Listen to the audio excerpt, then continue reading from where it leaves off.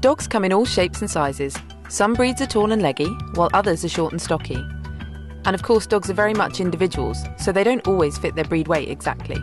My name is Sue and I'm a veterinary surgeon with Hills Pet Nutrition, and today I'm going to show you how to body condition score your dog. It's an easy technique that vets do in their clinics and you can do at home. It doesn't require any scales or special equipment, and it's called body condition scoring. Body condition scoring uses a 5-point scale. The ideal score is 3. Dogs that score more than 3 are overweight, and a score lower than 3 means a dog is underweight.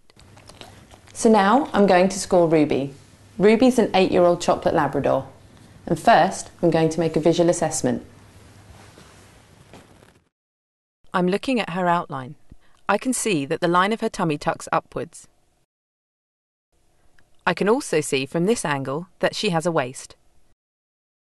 It's easier, though, to see this from above. Ruby's a short-haired dog, so all of this is easy to see. If your dog has long hair, you may need to confirm what you think you see using your hands to feel for the waist and tummy tuck.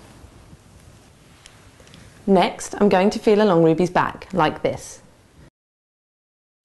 I can just feel her spine and no more, and I don't have to try too hard to find it at all. I can feel that it's reasonably covered, and I can just feel some of the bumps of the bones of the spine.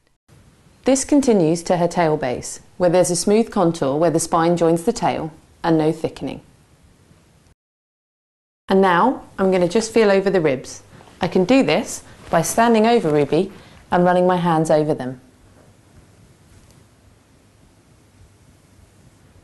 I can feel each rib with a slight fat covering. I can't see the ribs, but I'm not struggling to find them by touch.